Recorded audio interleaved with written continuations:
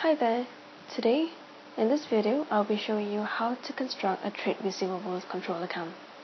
But first, this is a summary of the possible items that will appear in a trade receivable control account. Take note of the treatment. For instance, sales revenue, you actually have to debit the amount. Sales returns, you credit the amount. Discount allowed, you credit as well. Now, there's a reason behind this. For instance, because this is a trade receivable account, it is an asset, so any debit amounts will increase the asset account. Any credit amounts will reduce the trade receivable control account. So let's go straight into the question and see how we can apply this. So here, whenever you see a question like this, always take note of the question requirements. In this case, you will see that you are being asked to prepare the trade receivables control account and a trade payables control account. Whenever you see the word account, it means that you are to prepare ledger account. And in this case, the question is testing you on the topic of control accounts, since this is what is mentioned in the requirements. The way to tackle this kind of question is to look at the entire list given down here. So what happens is this. On the 1st of August, questions will typically give you these two amounts, and this will actually be your balance brought down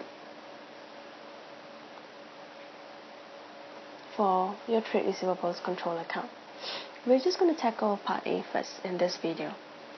Next, look through down the list and identify the items that will actually be included into the trade receivables control account. For instance, any source documents that is being issued, that will actually go into our trade receivables control account, because we only issue source documents.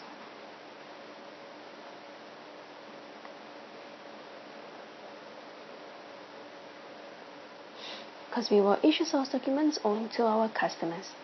So if you look at the first one, invoices issued, this will actually go into our trade receivables control account.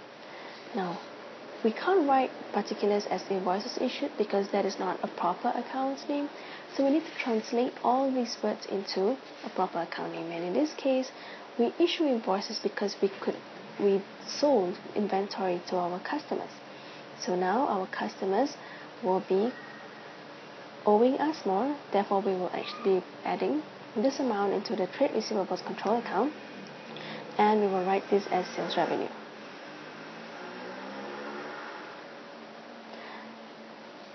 Right, always have at the back of your mind what could the account possibly be. So next we have invoices received. Now this one will go into our trade payables control account,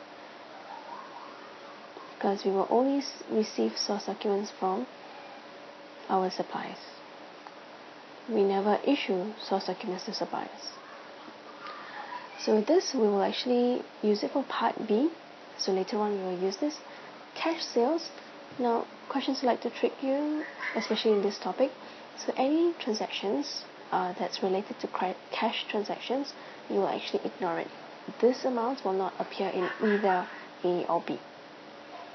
Next, debit note issued, definitely one of it as well. And you need to understand what a debit note does. It's different from the credit note. So debit note will tell a customer to pay more, since previously we undercharged them. Like they were supposed to pay us 10,000, but instead they only paid 1,000, so we issue them a debit note.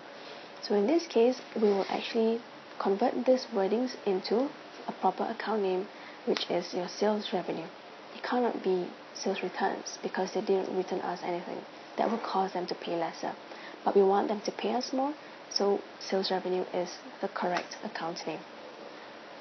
So next one, we have, so we're going to add this amount of 570. Next one, we have credit note received. This is for part B. Receipts from credit customer. This will actually be included.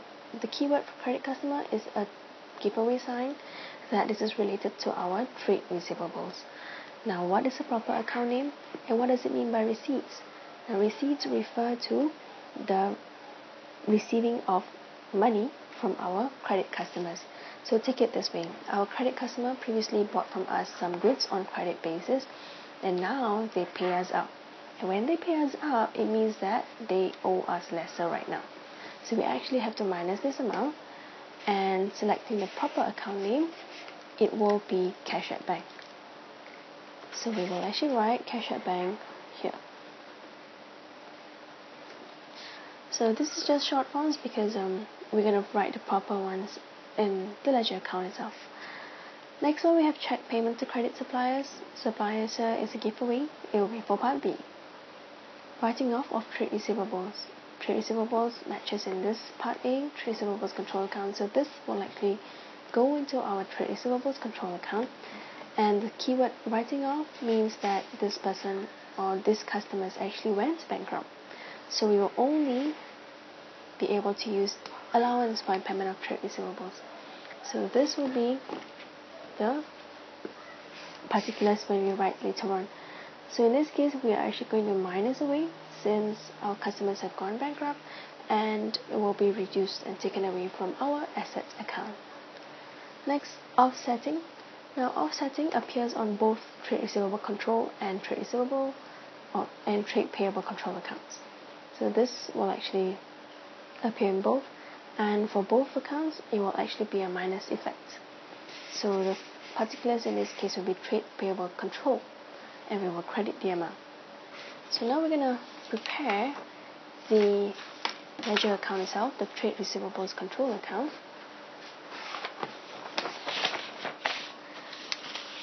So once again, since we're preparing a ledger account, we need to prepare the correct format, and the format is as such.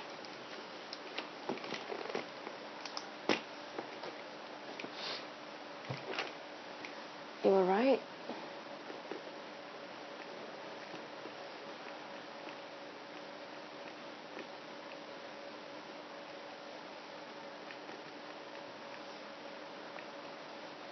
notice that we don't write any customer names here because this is a control account, and control accounts are actually a total trade receivable account. So it's a sum of all the customers, and therefore we don't have any one specific customer written down here. And take note, this is a ledger account, so you need to have all the 3 columns.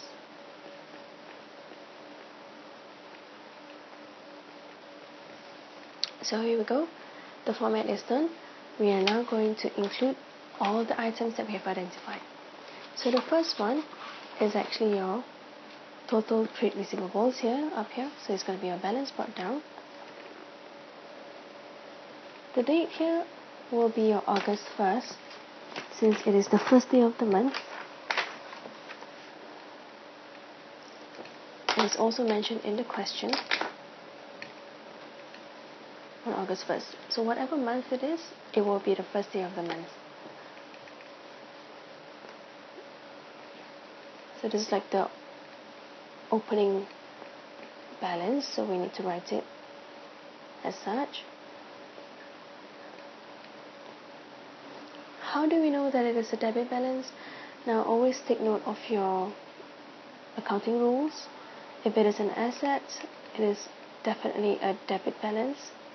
So it's a plus minus kind of account. So it's good that you, if you actually write down, make it a habit to indicate whether it's plus minus or minus plus. Alright, now the next line of entry will actually be your invoices issued, which we have identified as sales revenue. So we will write this particulars as sales revenue, and we will debit the amount 9870.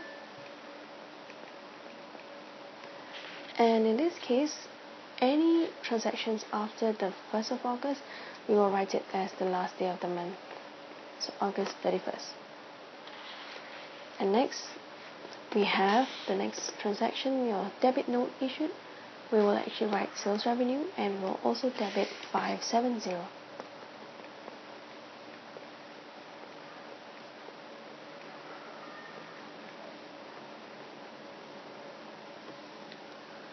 Done. Next, we have your receipts from credit customer. This one we will write as cash at bank, and this time around we will actually minus away the amount because our customer owe us lesser since they have paid us up.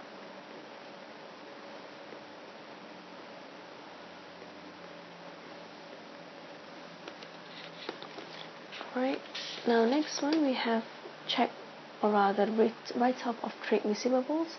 Now it's not because customers who really go bankrupt, so we're going to minus away this amount to 80.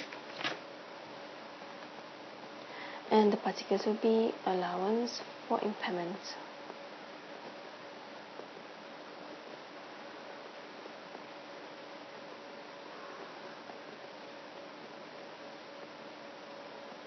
If you recall on previous chapters, we have this long account and we only write this down when the customer goes bankrupt.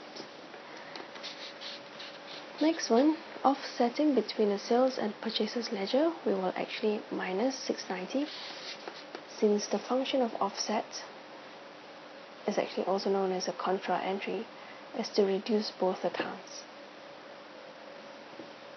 Here we will write the partner's name as trade payable control account.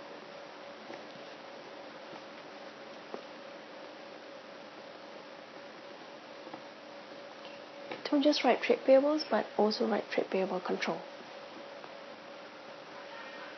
Because if you just write trade payable, then you must have a supplier's name attached to it. But for control, it is actually the entire or the summative trade payables that you have.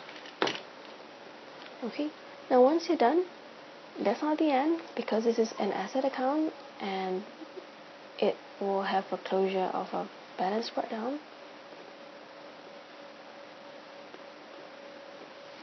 So if you have calculated the amounts, you will actually get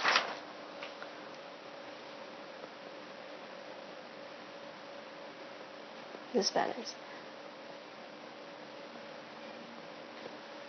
It's good practice if you actually write down the middle, intermediate balances, but for Cambridge purposes, the beginning and the ending balances are the compulsory ones.